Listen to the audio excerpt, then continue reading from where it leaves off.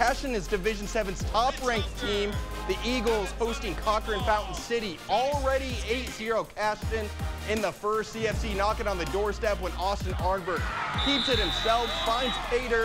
That cuts the deficit to 8-6.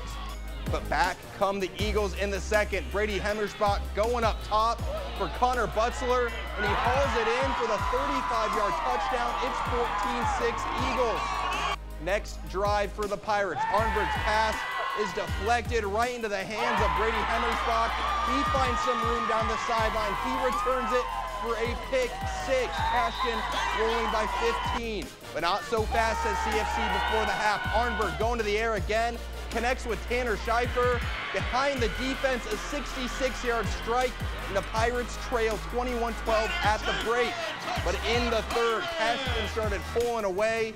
It's Ethan Klinker up the middle, and he's going to find the end zone for the second time of the night. Cashton rolls 40-12, and we'll